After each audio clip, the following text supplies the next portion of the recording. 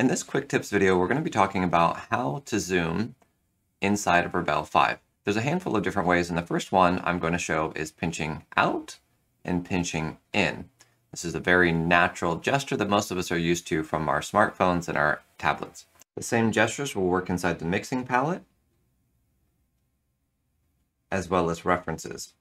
The second way that we can do this is over here in the Navigator. We can choose zoom in, zoom out, with the keyboard shortcuts of minus and plus. By dragging on the bar right here, you can zoom in and out. Same right here on the percentage sign. Right here, this is going to reset the zoom to 100%.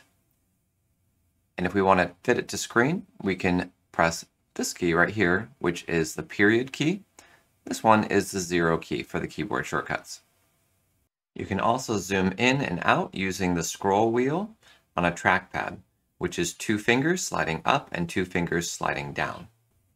Now you can also zoom in or out using Z and dragging the stylus left or right, or up and down.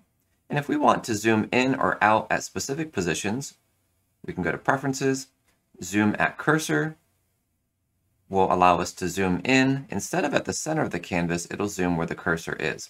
Let's uncheck this, click OK, and when we zoom in here, let's draw a little bit here. When we zoom in here, you notice the center of the canvas is where we're zooming in. Back here into Preferences, Zoom at Cursor,